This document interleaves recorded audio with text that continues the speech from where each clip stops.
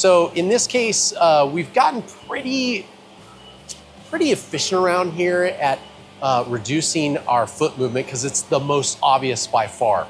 But then when it comes to hands, we found that we were reaching for like no-go, go-no-go gauges, things like that.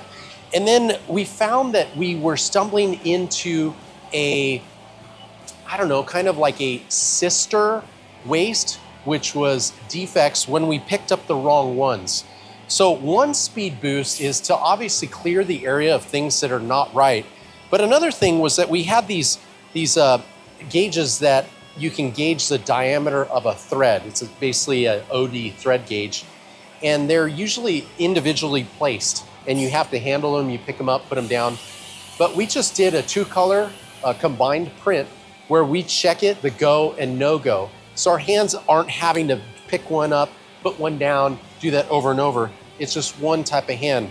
That's why these are so popular. So it's not like we're saying we're really smart, we invented this. It's the same concept of that.